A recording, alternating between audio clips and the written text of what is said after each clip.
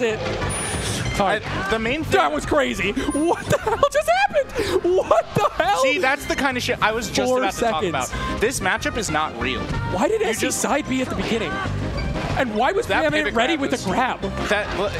You have to be ready to pivot grab like everything in this match. And this is what I'm talking about. They both died below 20 immediately. That's just how this matchup works. essy did not miss an Armada Shine in their previous set. Preeminent did. At this level, you can't be. Like, that's the different. And that's the thing about the Ditto that I was about to say. If you have not been playing the Ditto, if you haven't been practicing the right things in the Ditto, or if you're playing a little bit off, you will just lose. Yep. Every time. Taza, that's why you're my favorite. I love you.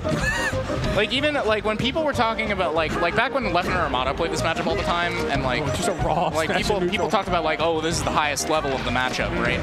Even then, like you could see like if one of them played a little bad, they would just 3-0 the other one. I miss Armada so much. It hurts. Yeah, me too. It hurts my heart. Me too. If I had a soul, it would hurt that too. But like the most consistent player ever couldn't play this matchup consistently. Yeah, no. That to me I think is telling, and that's why like Leffen gets upset like more often than not by Foxes.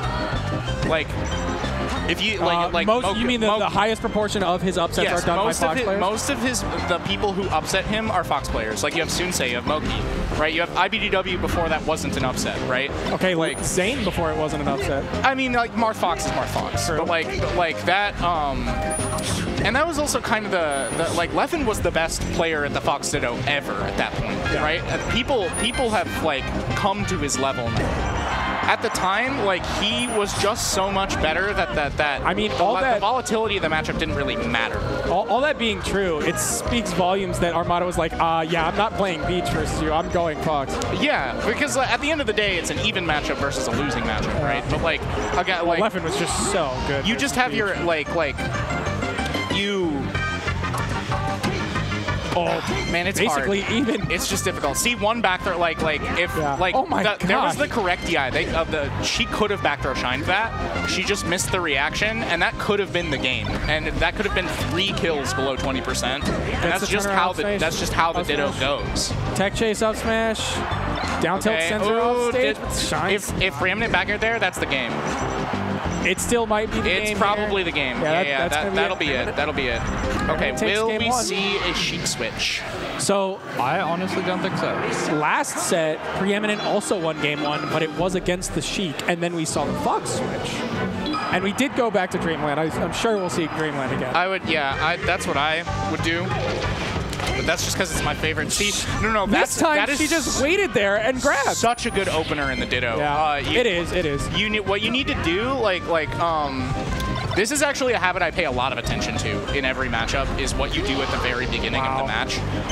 Preeminent. And there's a mix-up in the Ditto where basically you read how the other person gets off of the platform and then figure out how they like to move once they get off the platform if you can't directly punish their landing.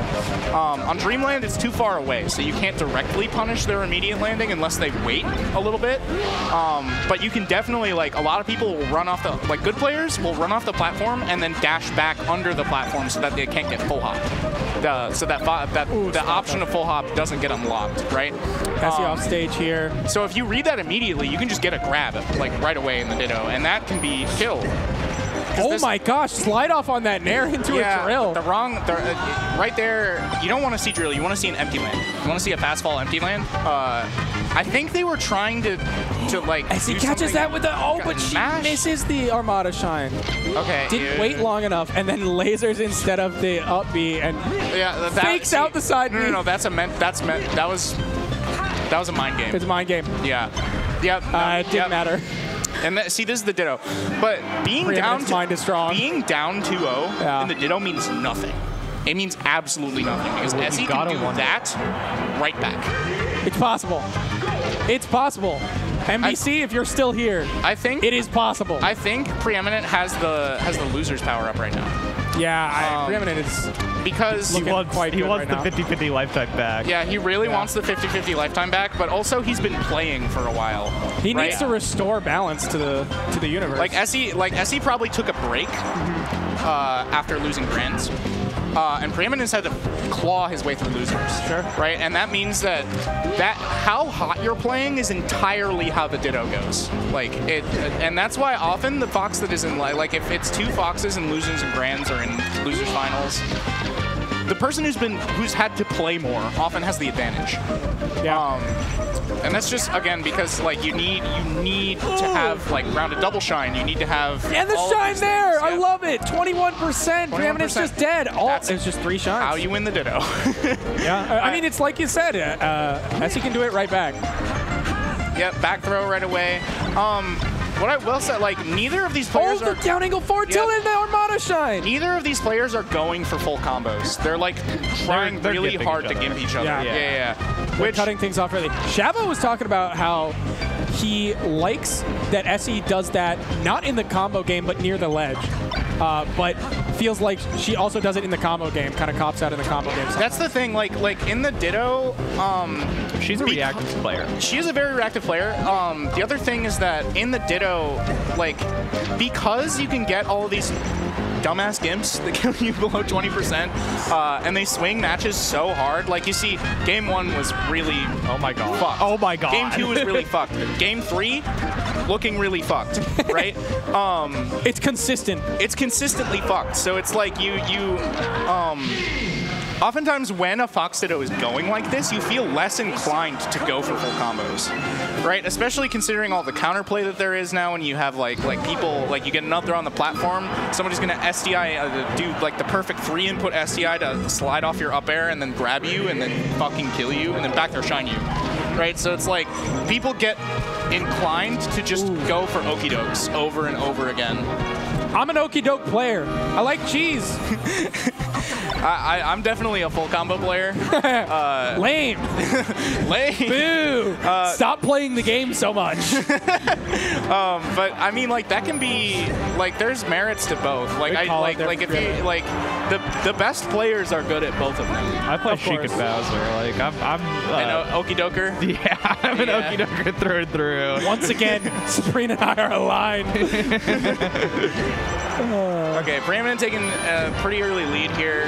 Essy had to work for that stock, which is rare footage in this set. Rare. Not that the okie dokes are like easy in the Ditto. Some of them are, but some of them are difficult. Like Armada Shine. Yeah. Armada Shining's not free.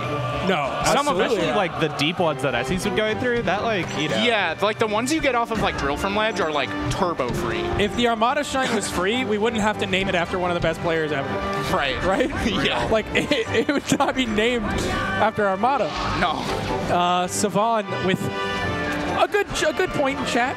Big mid lane for Latin. That is also a Ditto classic. Taking the lead and also working for both of those stocks, because neither of those were gimps, and then missing a ledge dash, and now the game's even. Oh yeah. The classic. But you have to go for ledge dash. You can't not. You are going to miss some ledge dash. And that's why it's going to happen. You're not perfect. The more you do it, the closer you get to being perfect. Yeah. That's the thing. You just have to get it. You have to the laser land up tilt. Yep. Preeminent not ready for it, but Essy just throwing herself off stage for no reason. Well, no, that like she was trying to grab the ledge. She held down too long. Up tilt, like doing that up tilt is so much better than the down smash Essy tried to do. Which I mean, the down smash just like ends the stock, which is, you know, desirable. But what can Essy do with this stock? Closes that one out. That's a hard punish because you have to read the fast fall to hit that timing. Because if you don't, Fox does not have a lot of lag when he's entered fall from that. Yeah, 6 frames. 6 frames. So hitting that window, that 6-frame window with a 7-frame move is difficult. Essy drills out of the corner, but Preeminent. Okay, Preeminent with a full some combo Swedish right up airs. Sending off stage. Essy goes great angle. Going for very hard to hit that from angle. Ledge and not getting punished. Good great tag. Oh, but the up smash closes it out. Covered the slide off with the dash attack. That was so pro.